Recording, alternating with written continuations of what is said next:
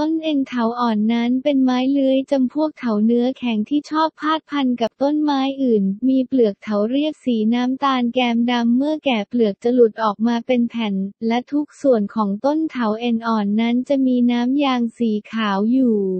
ส่วนใบนั้นจะเป็นใบเดี่ยวออกตรงข้ามกันแผ่นใบจะหนาเป็นรูปรีบริเวณปลายจะมนหางสั้นส่วนโคนสอบและดอกจะออกเป็นดอกช่ออยู่ตามซอกใบมีดอกย่อยเป็นสีเหลืองอ่อนๆโคนกลีบนั้นจะเชื่อมติดกันและผลของต้นเถาเอ็นอ่อนนี้จะเป็นออกเป็นฝักทรงกระบอกมีเนื้อแข็งติดกันเป็นคู่ปลายแหลมผิวลื่นเมื่อแก่แล้วผลจะแตกออกเพียงด้านเดียวมีเมล็ดเป็นรูปทรงรีสีน้ำตาลพร้อมขนปุยสีขาวติดอยู่